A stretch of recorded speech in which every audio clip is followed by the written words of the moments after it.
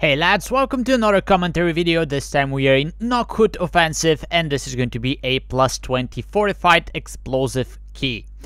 Now this is a very interesting dungeon. It has interesting bosses, it has a lot of trash which could be challenging. So let's go through all of the mechanics and all the pulls that you're going to be doing in this dungeon, along with a few skips and cool tricks that you can use in your keys and in your runs. Now, the first thing to mention here, usually you want to lust the very first pull in this dungeon so that your lust is back up for the second boss later on. So this is exactly what we're going to do here. And you pull a bunch of those Nokhud mobs, which have different skills and different things that you have to be prepared for. So the War Spear, which is on the bottom left of your screen right now, is the scariest mob as long as you're a healer, of course. What it's going to do is, as you can see, it actually charges people and it leaves a bleeding dot on them. Right now there's a stacking two of them on my priest, so be prepared to heal these a lot. Usually it charges people on the range part of your team, so if you have a warlock or somebody else who can bait it and they don't take much damage, that's fine. But sometimes it might be even you. If you have all melee, it might be even you who hits the charges, and especially if you have only one ranged, it could be very challenging because you'll be getting stacking debuffs, and that could, especially in 45 weeks, could chunk people down. Now, the other thing to mention here, there is a War Storm coming from the Lancemaster, and this mob also has a big cleave, so usually it actually one-shots people, so there's nothing for you to heal if that happens, but be prepared, especially on lower keys. If your melee is not careful, they could actually require some help as well. That mob also does a shout that you need to interrupt, that buffs the other mobs as well.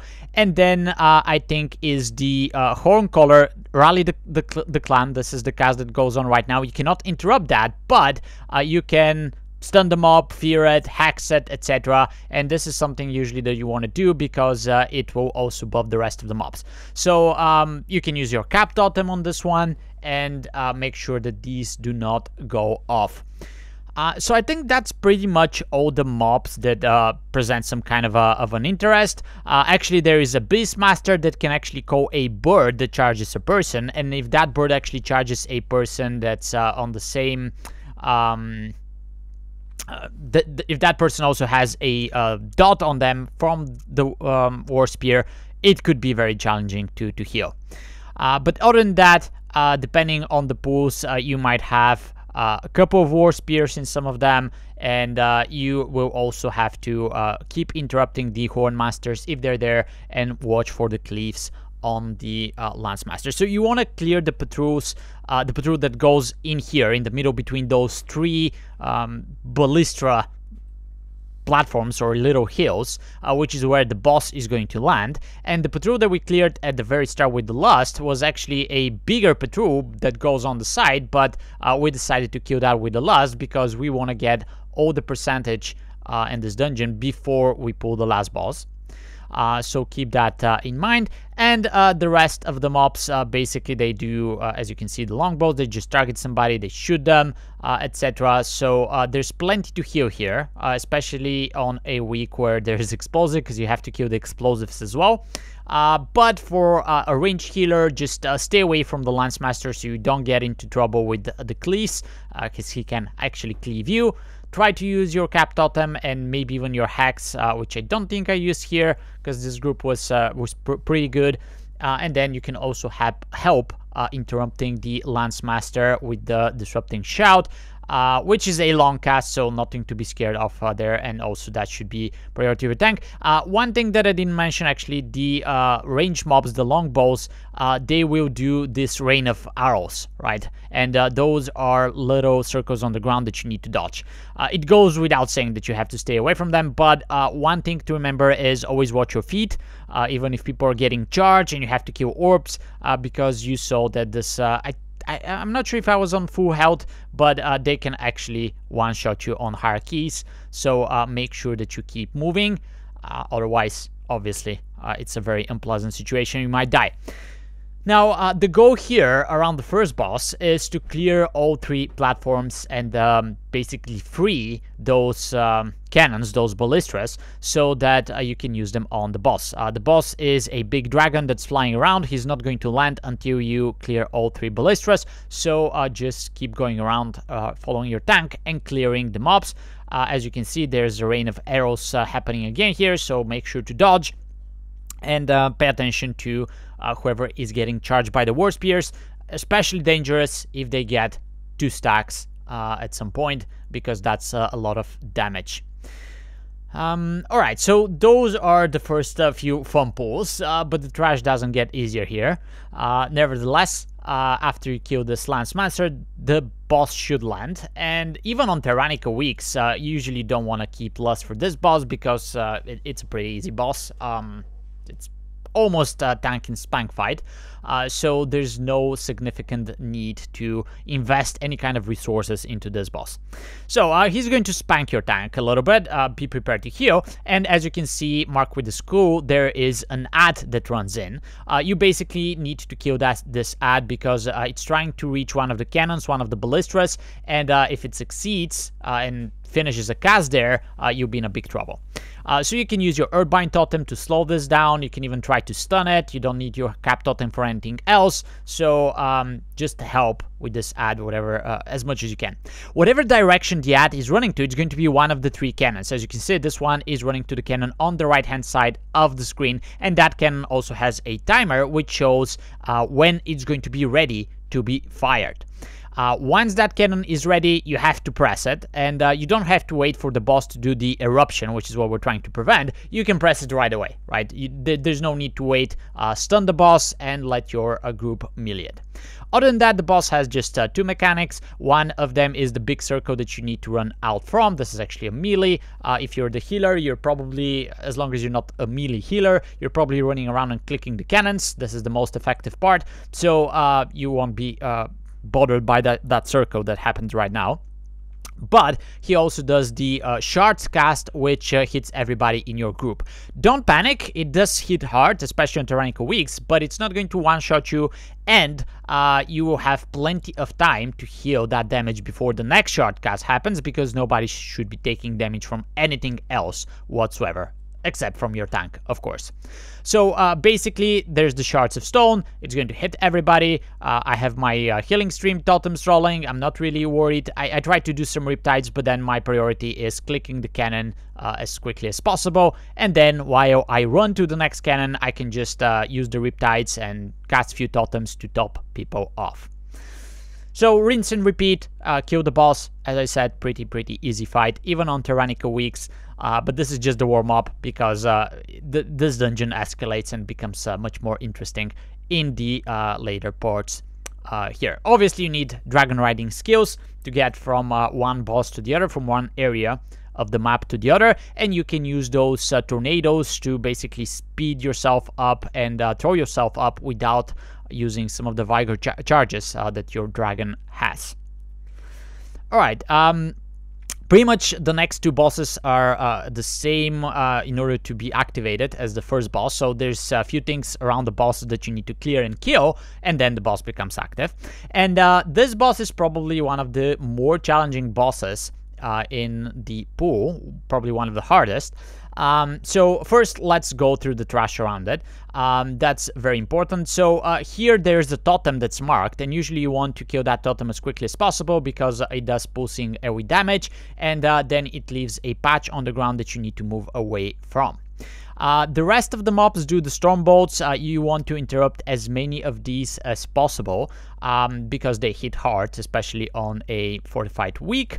Those mobs, I think, are also stunnable, hexable, so make sure to help your group to mitigate the damage as much as possible. And this pool here only has 3 mobs and the totem, so it's not that scary, but it escalates in the later pools since there's more mobs in there. So be prepared. If you saw the little elementals that were floating around, you can have Purge and actually get rid of their shields. It's very easy to kill them this way. And now we have this big beast which is going to do several things. So the Thunder Strike is something that you definitely want to interrupt. You saw it hit my Warlock. Luckily, it was the Warlock. He almost got killed. Not so lucky for the Warrior. I think the Warrior got hit by the Thunder Strike, or the Thunder Stomp, actually, which is an AoE around the big mob, and he's also going to chunk your tank with the 2 Storm Shields mobs that are around him. The Storm Shields actually do get the Thunderclap, is the skill that I think actually killed my Warrior, and the other 2 mobs, you can actually purge their shields as well, so they die quicker because they chunk your tank pretty heavily as well. Now, I don't run purge here, but you actually need purge for the boss as well, because he gets a buff that you can get rid of, and then he's going to do less damage. So I guess I forgot to pick it up for this specific dungeon, but I would highly recommend you to have it, unless you have like Enhancement Shaman or something else that can purge the boss. Then you can actually get away without it. All right, so next pool, same thing. We have a totem, we have the storm bolts going on, but in here we also have the Stormcaller mob, which I'm just targeting right now. And this one at some point is going to do a couple of things. So it summoned the small elemental, that's fine. You can just cleave that down. All of the small elemental actually targets somebody and does a bunch of damage to them. So if you can interrupt that cast and don't get the little elemental summon, that's great. But the other thing that I interrupted a little bit earlier was the Tempest. The Tempest is a channel that is going to happen, I think, in any moment now, after the Stormbolt probably. And this, well, let's see if he's going to cast it at all. There we go. So if that goes off, as you can see, it's a channel and it gets a stacking dot on everybody in your party. So this is your highest priority here. You want to interrupt that because this can actually wipe your group. The other thing to watch for, of course, is the stuff on the ground that you need to dodge, but the mobs also spawn those little orbs. If you actually get the orbs, it's a buff to your damage and healing, right? They hit you for a little bit in the start, but then they buff you, so you actually want to collect these, and they are a mechanic that you're going to see during the boss fight as well. So another pool of these, there's also a Stormcaller here. So basically what I'm doing here is I'm hoping that my party is going to interrupt the Stormbolts, but I am watching for the Tempest because this is what can actually kill your group. If you have somebody designated to kick the Tempest, then you can help with the Stormbolts, and those are not easy to heal through, especially if they go through. But again, they will chunk one person down. The Tempest is going to kill everybody if you get too many stacks. You can use your Cap Totem here, of course, to help, and there's an orb to the left that nobody collected, right? You can just run to those and get them, help yourself a little bit. It's not the end of the world if you don't, but you know, if they give you something and it's free, why not take it, right?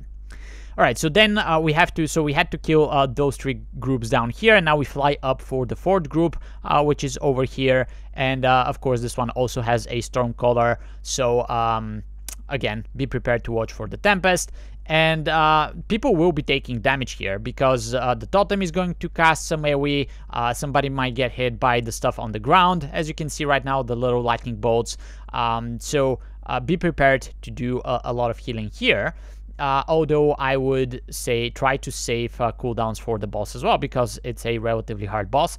So hopefully your group plays good here, they interrupt everything, and you can have all the cooldowns for the boss as well. It's not the end of the world. Okay, so I did die here, right? Because we didn't have enough interrupts. I got hit by a Stormbolt. I might have eaten something on the ground as well. This things happen, right? Especially on higher keys. You might actually get one-shotted by the stuff on the ground, even if you don't get hit by a Stormbolt. So Stun Totem and even Hex, things to interrupt, all of that could help you up. Make sure you are full mana before this boss starts, especially on Tyrannical weeks, because there's going to be a lot of damage going out to your party members. And the big mob, the big patrol that we killed at the beginning, make sure you clear that as well. You can actually play the boss without killing the patrol, but you have to be very careful not to pull it in the middle of the boss fight, because that will wipe you. Alright, so first thing to note here, watch the ground. As you can see, there's a lot of things happening on the ground. You don't want to get hit by one of those swirlies, because you will die. And that's the end of the fight. And then the boss will do, he's going to shoot out these orbs which you need to collect. The other thing that he did was those big circles around you. So first, make sure you don't overlap and you don't kill other people with them. And second, once they expire, they hit you for a huge chunk of damage that you have to heal through, but they also kill all the orbs. The point here is the orbs should not be reaching the boss because they buff the boss, and then you die. So you need to collect all the orbs. And when you get those big circles, you actually want to use them to kill the orbs that basically are going to reach the boss. Now, when you pick up an orb, you see that you get a stacking buff. The orbs do hit you for a little bit, they do take for a small amount of damage, but they also buff you a lot. So if you have the maximum of 10 stacks, as you can see I'm running around collecting orbs, if I have 10 stacks, that's 50% increased damage and healing. So basically you want to get yourself up to 10 stacks as quickly as possible. Then just make sure that you eat an orb every now and then before they reach the boss, so you renew your buff, because the buff eventually expires. And you want to make sure that you are at 10 stacks before the boss does the electric storm, which is what you need to survive. Now, after he does the big lightning circles, you want to heal everybody up as quickly as possible, of course. Keep collecting orbs, and then, of course, make sure you clear Thundering early, because you might not be able to move later on. And this is a Fortified week, so we're going to kill the boss quickly after this electrical storm, but here is where you want to pop cooldowns. So you are at 10 orbs, and then this is going to be a channel that does heavy damage to your party.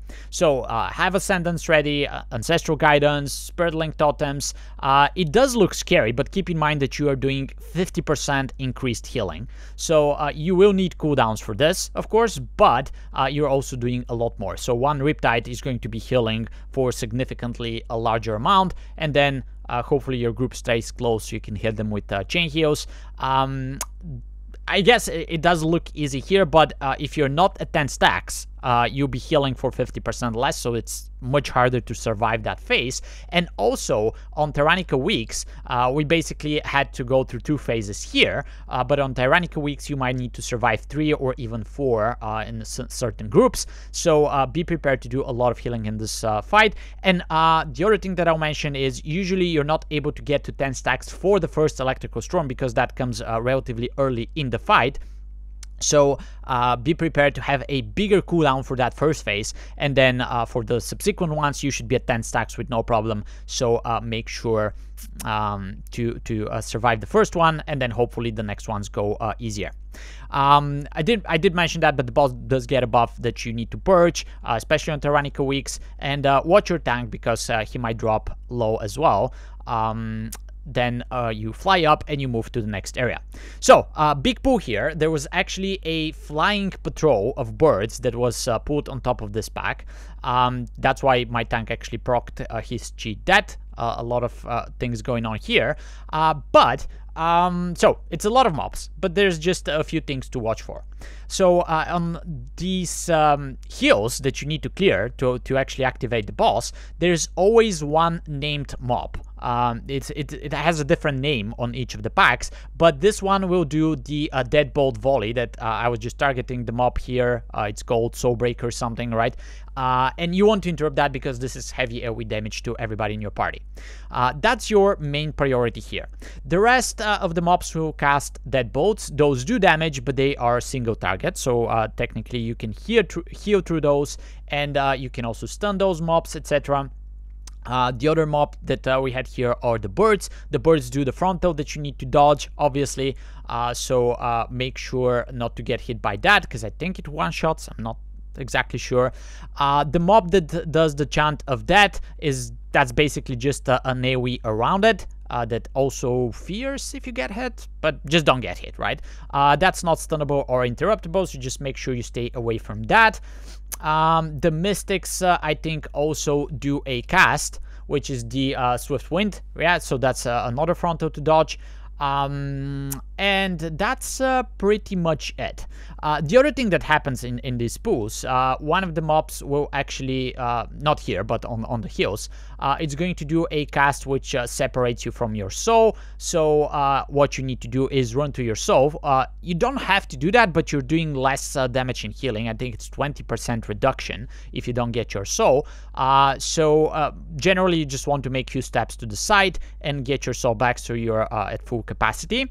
And the beast callers here, they do a disruptive shout or something that you also want to interrupt. Usually you pull those separately, so it's easy to do that. And the other thing that needs to happen here is you need to get to 95% trash before you pull, or after you pull the second boss, doesn't matter, but before you get to the last boss, because there's gonna be no trash killing there. The trash there is extremely hard, so you try to avoid it. And you're basically going to get most of your percentage in this area. Alright, so again, chant of that. Make sure you're clearing Thundering, because people might be running away to get their souls, so it might be harder to get them. So Shadow Soul is cast right now. As you can see, there is a little animation that goes away from you and it lands somewhere, right? You can start chasing it even before it lands, so it's quicker for you to pick up your soul. Watch for the named mob. There's no named mob on this pool, right? This is just a trash pack, not on the top of the hills, which you need to clear to activate the boss. So there's going to be no deadbolt volleys going off here. So you can, well, I lied.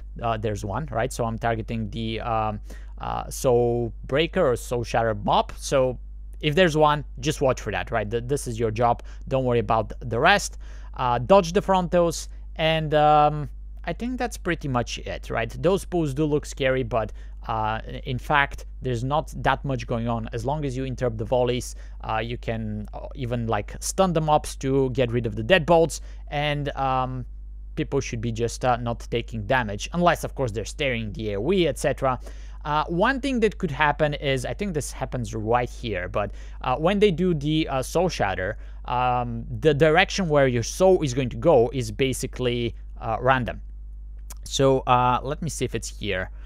This one is close, but sometimes your soul could go to the sides, and it could be close to another pack or up through. In these cases, I would just stay put, and then I would not chase it, because you don't want to do ninja pulls and make it hard for your tank, possibly wipe your group. Nevertheless, you are going to be pulling those patrols. You're going to be pulling a lot of packs around here, so that you get to that 95% threshold, and you get all the trash that you need before you reach the last boss. Yeah, so I don't think there's anything else that's interesting here. There might be a few different mobs in some of the pools. Some of them might have small mechanics that you need to worry about. But once you know what all the mobs do, there's nothing scary in this So let's fast forward here to the trash. One thing that I mentioned, I think it is the warriors that do the mortal strike on your tank. So obviously be prepared to heal them when that happens. But after you clear all the little hills, which are marked with yellow dots on your mini-map, and you get to 95%, you're ready to do the boss. And keep in mind that sometimes you might actually pull the boss early, before you clear all the trash, and then after you kill the boss, you can just pull a few more packs to get to 95%. So keep track of that, because sometimes you might actually fly to the next boss area before having 95%, and that would be very unpleasant in most situations. Alright, so this boss is a... there's two mobs that you have to deal with. And there is also a small RP that you need to activate for the boss to spawn. Make sure you're at full mana, of course, and you can have somebody run to the boss after you kill the last heal, so that the boss is active after you're done with the trash. Alright, so two mobs here, one male and one female, Terra and Maruk. Terra is basically a ranged boss that's going to shoot your group with the quick shot. As you can see, you have to heal through those.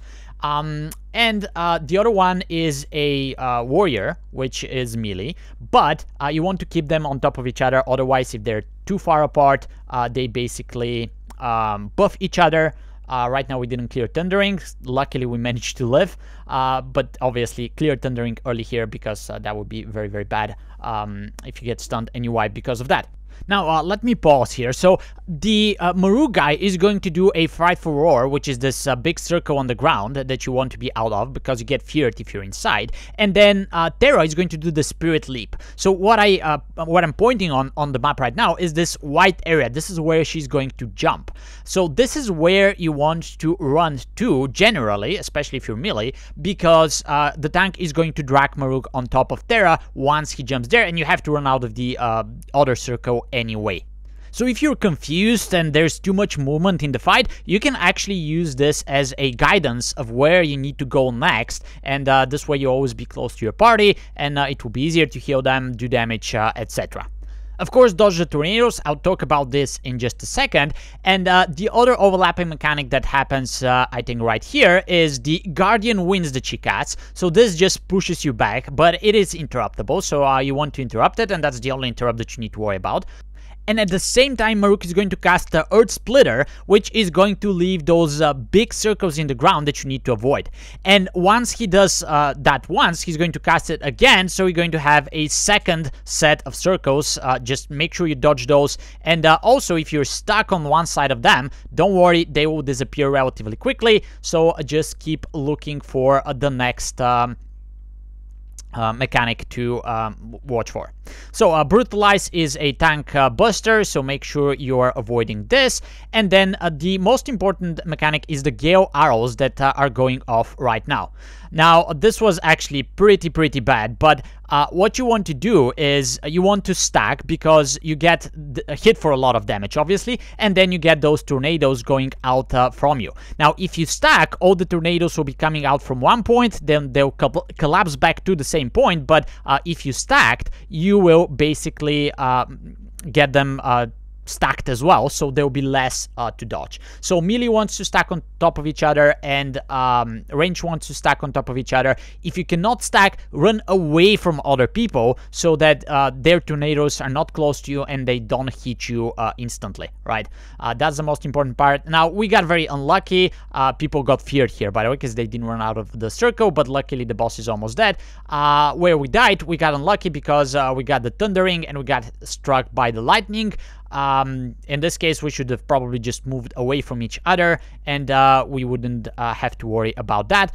But again, dodging those tornadoes is actually the biggest thing, because after you get hit, as you saw, they were a lot of damage by itself. You need to top people off because the quick shots might actually finish someone down. Other than that, it's just spot healing, nothing to worry about in this fight. Just topping everyone off. This is where you want to save cooldowns after the Gale arrow. Everything else just dodging and running after the Terra boss. Usually you lost that boss because there's two mobs, so you cleave and you kill them faster. They share their health pool, but on Tyrannical weeks you might actually want to save the last for last boss, which could be harder in some situations. Alright, so we didn't get to the 95% threshold, so right now we are just killing a few extra mobs to get to that percentage.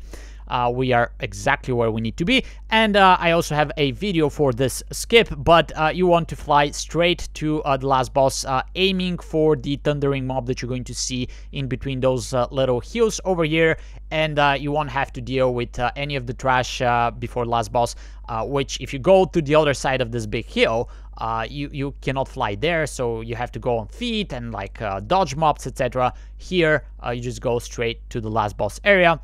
Be careful not to pull the patrol on the right hand side right now on your screens, and then you can just kill the last two mobs, which will give you those missing 5% before engaging the last boss. Those mobs are relatively easy on Fortified as well, so the Ravaging Spear, just move out of that. That's one of the mechanics. They both have a cast, which is a fear. You need to interrupt that. That's a must. And then they have the Stomp, which is that frontal, and the Charge, which basically targets a player, and then you have to get away from the line, which Bakara is going to run through. The Broad Stomp is the frontal, so basically just dodge all of these. Watch for the casts which basically if they fury, they can fury into the boss or into the trash packs on the site, and that would be devastating pretty much. So watch for the interrupts. There's the one interrupt on Bakara right now, or Balak, sorry. So we managed to get this one off, and then rinse and repeat. Once one of these mobs dies, the other one is enraged, so if you can keep them close together so that you don't have to deal with the enraged mob for too long, that's fine, but generally don't worry about it. Even if it enrages, it would be at relatively low health, so you'll be able to finish it relatively quickly. And because those two mobs are not very scary, you might even have them put at the boss, especially when they're low at the end. Sometimes that actually even happens if the charge is towards the boss. We might accidentally pull it. That's why the tank is actually keeping him back here to that fence, so we are away from the boss. Alright, and then the last boss, which could be challenging, but as long as you survive the transition, it's a pretty easy boss. Now, the first goal here is to get the boss down to 60%. He does a few mechanics, which then become much harder at the end in the third phase. But the first one is that tank bleed that he puts on the tank, so be prepared to heal your tank, especially on Tyrannical weeks. It hits a lot. Then he's going to target a player. As you can see, that's my warrior right now with the spear. He's going to throw the spear, hit the person for a big amount of damage, and then charge towards them. So you want to be away from that line of charge, because if you get hit, you get one-shotted, and whoever is getting charged, after they take the hit, they need to move to the side very quickly so they don't die. Now, we are using this little rock here, which doesn't prevent the spear from being thrown, but when he charges, he hits the rock, and at least you don't have to dodge that. You don't have to use that mechanic, but it's helpful. So as you can see, I'm running behind the rock right now. I'm going to take the damage from the spear. I'm scared because I've seen him run on top of the rock sometimes. He didn't this time, right? But I just made sure and I run to the side. And then the other mechanic that he's going to do less often, but nevertheless, it is part. Oh, he didn't do it, but you'll see it in the last phase. Now, when he gets 60%, the 4 mobs here get activated. Save all of your cooldowns for that, right? So, this is the scary part. This is where you need to survive lust, everything. So first, interrupt the mobs, because those storm bolts, as you can see, they chunk people for more than 50% of their health. So if they hit by 2 of those, they're dead. Make sure you have your Spirit Walker's Grace here, because there's the winds that move you around, and you can also use stuns, etc. Watch your feet, because this blue swirlies will be here until the end of the fight, and if you get hit, you get one-shotted. So it's very hectic. You can even pre-assign who's interrupting which ad, how you're stunning them, how you're handling them, but there's going to be a lot of damage going on, so be prepared to heal, even pop all of your cooldowns if you have to, because after you survive this last phase, it's hard, but it's much easier. So, the boss is going to do the same mechanics, but now they're enhanced. They do extra stuff. So, first, the bleed that the tank got is now a debuff that you need to dispel. That charge that you just saw, crackling up here was the name. This is a frontal that you need to dodge, which one of my teammates didn't. And after he does that, you get that little circle around you, which is going to drop a puddle on the ground. So if you're still using the rock, you want to drop this away from the rock so you don't have to stay on top of it after that. And then the other thing that happens, as you can see, once he casts the spear, it still hits very hard, but then it also drags everybody on top of the person who got hit by the spear. Conductive mark is the tank buster, so you need to dispel that. And once you get so dodge this, obviously this does a lot of damage, and if people don't dodge it, they die. And then move away quickly with your puddle. So you need to do a little bit of healing here. You need to top everybody off, and then when he throws the spear, you need to top everybody off again, because you get drawn in and everybody takes damage, but of course you need to move out first. So it does look scary. All of these abilities, as you can see, they do a lot of damage, but as long as you watch your feet and you stay out of the blue stuff on the ground, nobody should be dying here from one-shots, right? And then you have plenty of time to top everybody off. So here is the ground mechanic that I got hit with. I got confused on which side to run with. to run to. To avoid this, you can actually stay a little bit closer to the boss. The cone is smaller there, so you'll be able to run away quicker in one of the sides. Yeah, once you get to that last phase, once you learn the mechanics, there's nothing to be scared of. You have plenty of time to heal. Just watch your feet. Don't die on the blue swirlies, and make sure that you are topping everybody off as quickly as possible. Dispel the tank, and you should be fine. Honestly, we handled the mobs in the transition relatively quickly, but this is the scary part. This is where people will die if interrupts are not well assigned, and this is where I usually pop my Ascendance. I have my Spirit Link ready, even Ancestral Guidance, and I also drop my Healing Tide Totem to make sure people are healed up to full, and they have enough time to kill the ads. Alright, so this is the Nokhud Offensive. It is a relatively fair dungeon with a lot of interesting bosses, a lot of interesting fights. There's also a lot of personal responsibilities from your teammates to dodge stuff and not die on bosses, but once you know the mechanics, once you do them correctly, it should be relatively easy to handle those boss fights and the trash in between. Right, so that's it for this video. Thank you very much for watching. I have more videos like that coming up on my channel, so feel free to subscribe.